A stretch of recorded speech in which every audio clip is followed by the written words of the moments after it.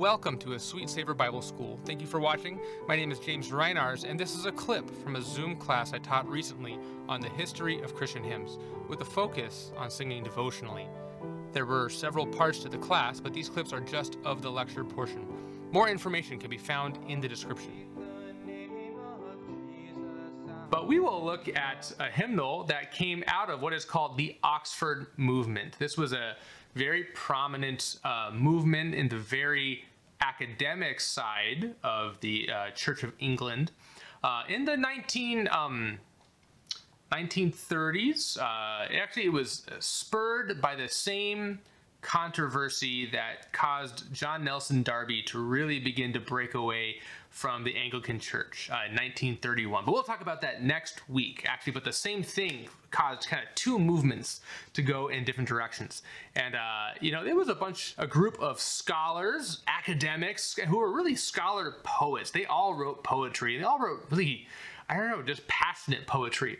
And they were burdened to revive the dead and lifeless Anglican Church. And the most prominent leader is John Henry Newman there, that picture, looking very pensive off to the side, with some other leaders behind him. It was sparked in the 1830s, and it was John Henry Newman, a man named John Caswall, and Edward Pusey. And they also did just a lot of writing. They did a lot of writing. Their goal was to just kind of revive the boring, lifeless, not going anywhere Anglican Church and their meetings. And they had three lines of attack. They had a very theological and doctrine side where they wrote lots of short booklets, tracts, and it was called Tracts of the Times. And they became also known as the Tractarians. So if you ever read that in a church history book, they're talking about these men from the Oxford movement, the Tractarians, the tract writers. They also really, in an effort to revive the Anglican Church, dove back into history, the writings, the practices, the thoughts and views of the church fathers. But beyond just looking at history and doctrines, they really tried to learn from how the church gatherings and meetings were practiced in the 3rd and 4th century. They really tried to dive into the liturgy and bring that, enhance the meeting, the ritual of their meetings. And then they also wrote just a lot of poetry to try to speak to the souls of the readers. These was kind of ethical, moral focused and spiritual focused. And these were the names of 3 sets of publications that they wrote. And out of the Lyra Apostolica and all these, so out of all these writings, they sought to revive the Anglican Church through this. Their effort to reform, it focused not just on the Bible, but as you see from the church fathers' writings, but they also focused on the Bible as put into practice by the early church fathers. This led them, on a whole, to really focus on reviving ritual, not necessarily focusing on inner reality. They themselves were maybe very passionate and burdened, but their tool, their method to revive the church was to make the symbolism and the actions and the liturgy of the meetings more rich and profound. This is the era in history where the Anglican Church took on all of the ornaments and filigree and the white robes with the green sashes and different things that they do. If you were in John Newton and Charles Wesley's time, go to an Anglican church, the pastor, the priest may just wear a simple black smock. Just very simple clothing. Everything in the 1830s and 40s became very ornate as a way to revive the value and the meaning of their history. Out of this, they wrote, a group of them came together and produced a hymnal called Hymns, Ancient and Modern. And this was fusing together the kind of intellectual academic churchmen to what the evangelicals, the more parish churches who loved John Newton and Isaac Watts and Charles Wesley were doing with hymns. This brought together some of the academic ancient looking back with what the evangelicals were doing with hymn writing. This hymn, this is a quote from a textbook, it experienced immediate, so this is talking about the hymnal, sorry. This hymnal experienced immediate and overwhelming success, becoming possibly the most popular English hymnal ever published. Just millions, tens and tens of millions published by the end of the century and even more into the 20th century.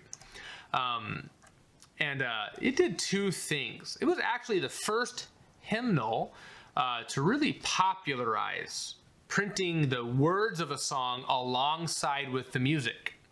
Before this, even say like John Newton's hymnal or Charles Wesley, they just had books of text and a separate book or a separate section of tunes, and you had to kind of flip between them. And this resulted in what you could call like text-tune marriages. One example, we now can only think of holy, holy, holy with that tune. And that is 100% only because it was paired with that tune in hymns, ancient and modern. In a previous, version or hymnal, it could have been paired with, not paired with a tune, but the singer had the option to sing it with many other tunes. But now you just sing the tune and people know the words, right? And this is a picture from their hymnal, and I actually wanted to pop out and go to just look at the hymnal. This is Hymns Ancient and Modern. This is the original edition. Just want to say a few things in our last 4 minutes about how they did the tunes. You can see we have tunes, right, with the words. Now, if this were a normal hymn in these days, we would assume it meant that these words were meant only to be sung with that tune. They're kind of giving tunes as suggestions. You could go around and find other tunes. And even, here, this page, we have a tune. Sorry, I'm looking for this example. This is hymn 7, 8, and 9, all on one page, right? They have one tune, second tune, and third tune, but they don't tell you which words to sing it with, right? But they also have words 1, words 2, and words 3 all here, and presumably you could sing all 3 texts to all 3 tunes. This shows you, at this time, there was not a thought that the words and the text were one. We now think that primarily because of this hymnal. You see what I mean? Because they did this, people began to always sing hymn number 7 with one of these tunes. And if you were over here on page 4 or page 3, you only ever sang these words with this tune, right? But they were beginning to fuse these things together. And even here you kind of see this is a typical hymn tune like we might sing today. This is actually a Gregorian chant tune. These things are still kind of right together at this time. But we have hymn tunes married to hymns, and we have in Songs and Hymns of Life, it's published like this, largely because that was pioneered by this hymnal. Just the last few things, what they really did, they did a lot of translating. That's the ancient part. That's why we have hymn 107 before us. If you look at your hymnal, Aurelius Prudentius wrote this in Latin, but it was translated by a man named John Mason Neale. He is one of the preeminent translators of this movement, and this translation was edited by Henry Baker, who is the editor of the whole hymnal. So these men came together to give us what we have right here. And these other translators dove back into the Latin hymns of the 4th and 5th century, the Greek hymns of the Eastern Church, and even the German hymns that never really influenced English hymnody, and made excellent translations. We learned a St. Ambrose hymn in level 1 last semester. That is found only in Hymns Ancient and Modern. Many of these church fathers translated. And you may recognize Bernard of Clairvaux at the bottom of our screen here. We have 2 hymns that are attributed to Bernard of Clairvaux in our hymnal, and this is one of our homeworks. For time, we're not going to sing it or say much more about it, but we have, this hymn, Jesus, the very thought of thee, because of Edward Caswall. And that was what was happening at this movement. This was written in the 1100s, right? Ambrose wrote in the 400s. Prudentius wrote in the 400s. These are ancient things. They were not written in English. This is a large, when Watchman Nee was adding these, he was very much bringing these ancient songs that the Christians had been singing for 1,000+ years. They were sort of lost to history. Now we have these ancient gems right before us. And for anybody who knows hymn 111, it is one of the most tender and just precious things to sing in our prayer, opening up our heart to the Lord Jesus. And that is just a gem for us to have. So actually, here's our homework. You see, we have Jesus, Thou Joy of Loving Hearts, 106. and Jesus, the very thought of the 111.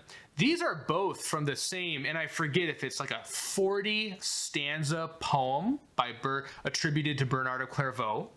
And Ray Palmer did a translation taking out 5 or 6 verses. Edward Caswall did a different translation of the same 40 stanza poem and made a different hymn out of it. And actually they share some stanzas are identical between these two hymns, but these two men worked on this Latin poem, brought us great hymns.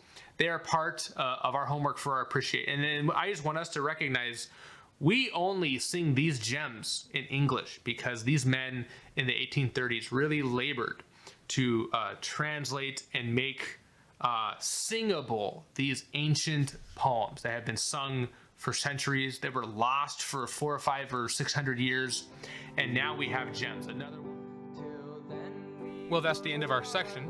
You can learn more about a Sweet Savor Bible School on our website, link in the description.